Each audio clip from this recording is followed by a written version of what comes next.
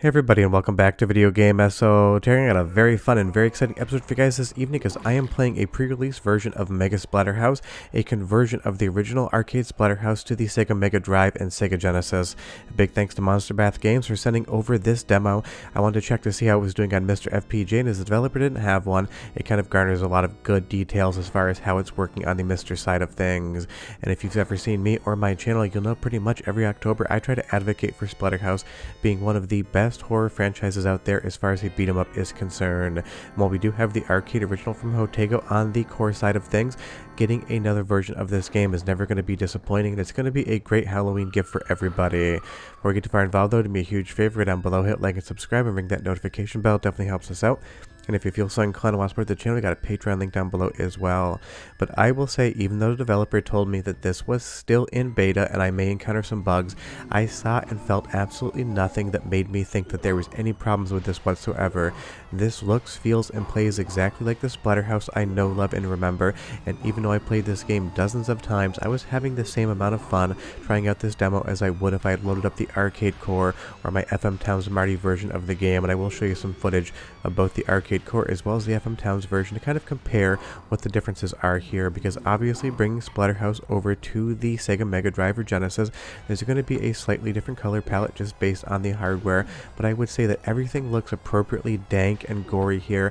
I love all the bodies in the front of the screen. This really is the full fat Splatterhouse experience just on Sega hardware. When I get to the sound example in this video, I love how everything sounds coming out of the Sega hardware. There was always a certain grittiness and crunch to a Sega Genesis and how it sounded, and I think it works absolutely perfectly in the context of Splatterhouse and its horror themed music. And the best part is there's really easy ways to check how the game has been translated over. This is a free boss fight in every version of the game. If you go all the way to the right side of the screen, tap left, crouch, and then just basically spam kicks, you will not be hit in the entirety of this boss fight.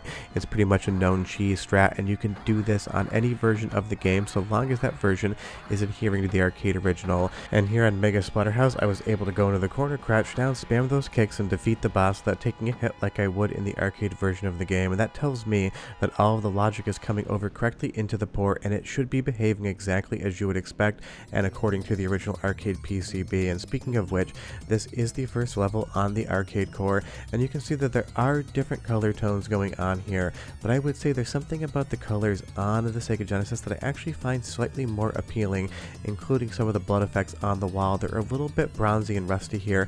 That's how the arcade original would look, but honestly I kind of still like both. It really is subjective as to which one you would think is better, so leave me a comment down below and tell me, arcade original look, or do you like that Sega Genesis vibe going on? Because again, it is different hardware, so of course it's going to have a different visual appearance, but I absolutely love both. But as we move back over to the Sega Genesis version of the game quickly in that same spot, you can see the overall color difference. The reds are a little bit more red and a little less brown. The background is a little bit more lighter gray, but it 100% works. And of course all of the sprites here look exactly like they should, as a perfect representation of what you would expect to see. As we move into that same boss fight on the arcade version, again, the reds get a little bit rustier, and that is what it should be. The core is doing the exact same thing as the PCB should, and it definitely has a nice gory look to it. But it's one of those things, you kind of have to decide for yourself which one you like better, and I am curious to hear what people think. But look at all of those dead worms on the ground, look at the trail of blood in the middle of the screen, look at the green on that hanging zombie in the corner, and kind of get a good sense of what those colors look like. Because I'm going to move back over to Mega Splatterhouse, and you will see that there is a tone shift, but honestly I think it really does work. I love the reds being redder, and I love that zombie hanging there just being a little bit more green in the slime. It's going to be totally up to you, but the great thing is Mega Splatterhouse looks absolutely outstanding on the Sega Genesis hardware. And the best thing is you can play this obviously on Mr. FPGA as I'm playing it here. You can play it on original hardware, and you can even use software emulation, so it's going to be available to everyone. But my favorite thing is just how the music sounds coming out of the Sega Genesis hardware. So go ahead and listen for 45 seconds, and I'll be back with more Mega Splatterhouse.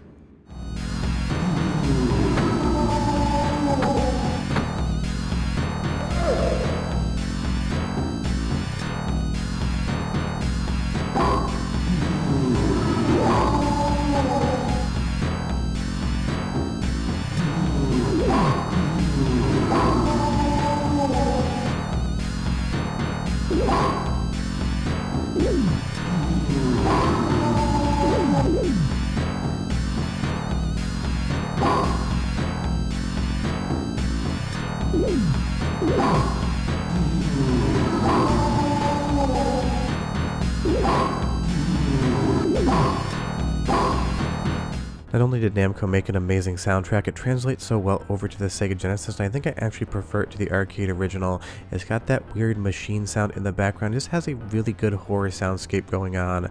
As you take a look at the same area in the main version of the game, you're going to notice that there was a wrench there you could throw, and at least in this demo, the developer told me it's not programmed in yet, so hopefully that will come soon, but honestly, it's not that big of a deal if the wrench isn't there when you potentially play this game. And this is just a love letter to Splatterhouse. It's such an amazing franchise. All three games are so much fun, and then the remake is a decent time, but definitely a little bit flawed.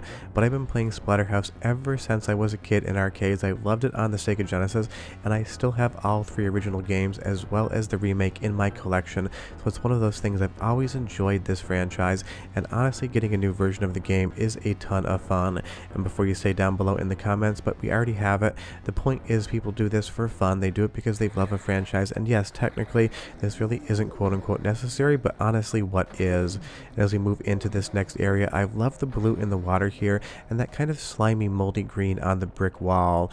It's one of those things, you get a different look on the Sega Genesis, but it's so effective and it feels so Sega-like, and I'm really surprised considering Splatterhouse 2 and 3 came out on the Sega Genesis that Namco never brought over the original game. It's available on PC Engine and TurboGrafx, and it's also available on the FM Towns Marty, which I'll show you footage of in just a little bit. But as we take a look at the arcade core again, I would say that I don't prefer this version as far as the colorways are chosen. The background there, the bricks look like they're basically brand new and clean, like a mason was just in here, and the water seems totally normal. The only bad thing is the sludge monsters trying to kill you on screen. But as we move over to Sega again, all of that background just kind of looks moldy and a little bit wetter. The water looks a little bit more ominous and dank with that shadowing up against the wall kind of going off into black. It's just a different way to look at the game, but I would say in this instance it is a more effective version, more selling that horror theme. And again, those splats on the back of the wall, obviously it's called Splatterhouse for a reason, just 100% look great to my eye. As we move into the next boss battle, this is where the demo I was sent ends. It is the first two stages, but the developer did indicate that they plan on finishing this, and that is so much fun. I love when people come and do things like this, and it's not just because Splatterhouse is one of my favorite franchises of all time. It is just fun, especially in the month of October, to get a brand new Sega Genesis game, let alone one in the Splatterhouse universe. And I'm going to give you one more sound sample here because the music here is even more ominous, and again it sounds incredible on the Genesis sound hardware, so go ahead and listen, and I'll be right back with more.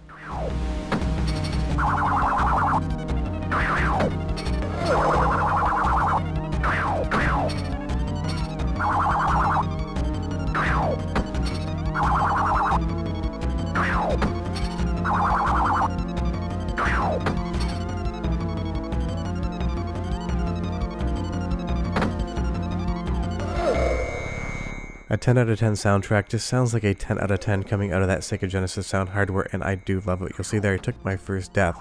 I would say as far as this demo is concerned, it's slightly easier than the arcade original. There's a couple less enemies on screen in certain instances, but I'm sure there would be some sort of balancing of that on an actual final release. There may even be difficulty settings, but again, maybe I just played Splatterhouse a little bit too much and I was able to run through this demo only taking one death, and that's because I really wasn't paying attention. But this is just so much fun, and it's now the second best version of the game technically compared to the arcade original, where here the FM Towns version of the game was long considered to be the best port. And just so you know, I am playing this on real FM Towns hardware. I have the console as well as Splatterhouse in my collection. That's how much I've always enjoyed this franchise. And while this was considered again to be the closest to the arcade original, now Mega Splatterhouse has definitely taken that crown for me. I absolutely love this title. There's so much fun to be had here, and I definitely think when it's out you should check it out. But if you have any questions or comments, leave them down below and you tell me what's your favorite Splatterhouse game. I'd say for me it sometimes hovers between the arcade original and Splatterhouse 2. 3 was a ton of fun as well, but sometimes the overall open-ended structure of that game still confuses me. But you can't go wrong with the arcade original Splatterhouse, and now with Mega Splatterhouse coming soon, there's one more way to play one of the best horror beat-em-ups of all time in my opinion. But we're done, and we'll see you next time. Bye bye.